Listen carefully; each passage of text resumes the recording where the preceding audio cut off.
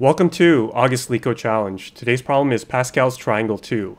Given a non-negative index k, return the kth index of a Pascal's triangle. Pascal's triangle is represented nicely in this graphic, where every row has one more cell than its previous row, and the numbers within are going to be the summation of the two cells above it. Notice how all the cells on the borders are always going to be 1, so it's only the ones in the middle that we need to calculate. So let's think about how we could represent this in a programming language like Python. And we'll probably use a list of lists. If we went straight forward, we could think of what would we need to do to calculate the last row. Here, this will be the row of 3. And whatever row we want to move forward, we need to calculate the ones before that iteratively in order to get the next row and the next row and so on and so forth. So just like the graphic indicates, all we care about is the ones in the middle, right? And we need to add up the two on top. So if we represent like this, like we can see that visually, but how about, what would that look like in a programming language? To make it easier, try to, instead of making it a triangle, just look at it like this. I guess it's still a right triangle, but you can see all we care about is the numbers in the middle, right? We see that the one row before it, we just want to add up the same index number as well as the index number before it here. So 2 is going to be the sum of the previous row, same index, as well as the index minus 1. Here in 3, we can see that we need to add up 1 and 2. 3 is going to be added up 2 and 1. And everything else at the edges, we don't care about. Those are always going to be 1s. So our approach then would be to go through each row, create a temporary array, and calculate the ones in the middle, and then add that to our output and continue this loop until we are finished, and then return the last list in that array. All right, so let's see what that might look like. So first things first, we want to start off with, I'm going to call it pass. This is going to be our Pascal's triangle. And since we know the very top row is going to have just a 1, we can just begin with that. Now, we want to do this for however many rows that we're given. So for I in range of row index. And we're going to have to do a +1 because this is 0 indexed. And we want to start at the second row, which is going to be 1 here, because we already have row 0, that's already got a 1.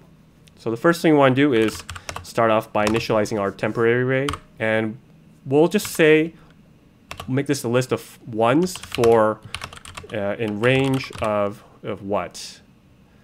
I guess it would be in range of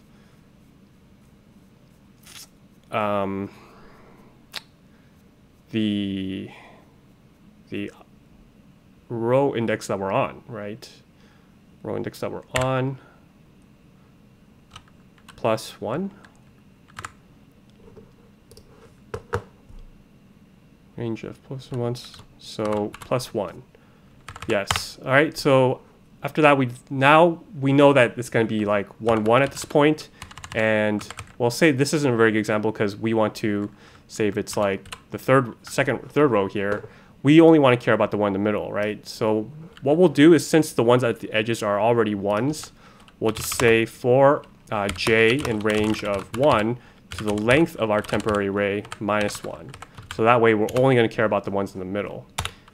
And at that point, we're just going to make our temporary index array, the index point, equal to our Pascal's triangle, whatever the previous row is, the last row that we've added on, as well as j plus Pascal's -1, j -1. So that's going to equal 2 on top of here. So once we're finished with this, since this updates to 2, now we could just add that to our Pascal's triangle. We'll append our Pascal's triangle with temporary array, and then just continue the loop. After we're finished with that, let me just delete that here, and we will return the last list on our Pascal's triangle. So let's see if I've messed anything up. Certainly might have. Okay, looks like it's right. Let's go and submit that. And there we go, accepted. Okay, so this works, but they have a follow-up. Can you optimize our array to only use k extra space? So basically just a list with k indexes, indicating like our last row. So that's a little complicated, right? Because don't we need to have our previous rows to calculate the next row? This is like a dynamic programming solution, right? But if you think about it carefully, let's just think about that last row here with 1, 2, 1. We want to get to 1, 3, 3, 1, right? Could we use this array to get to this array, doing the exact same thing that we're doing here? Well, the problem is, first we want to append a cell, right? So we'll say that we add 1 here at the very end. Now we just care about the ones in the middle. So how about we just add up the ones from before and get that 3. But if we do it left to right, you can see immediately we update this. So now this one doesn't work because we've changed this. We need that 2. But what about the other way? Well, because this 1 is new and that's never going to change, you can see that here, if we just add the previous one, we're kind of going, I guess, bottom up. We'll add 2 to our 1 here, that's 3, but we'll be keeping this 2 and keep bringing the 1 here. And now we've gotten to this point. And this is still using the same list, we just appended 1, and that's going to allow us to only use k extra space. So the algorithm is still the same. All it is we're going to get rid of our temporary array that we're creating and instead use the same list. Okay, so start with initializing our output. It's not going to be a list of lists, it's just going to be a list. And we'll still go through this same thing, but instead of creating this temporary array, what we'll do is append to our output 1. And the same thing here, this would be the same, except we want to move backwards, right? So how will we do that? Length of output -1, but we want to go -2 because we don't care about the very last one. We're going to go to not -1, we're going to go to 0, and we'll still decrease by -1.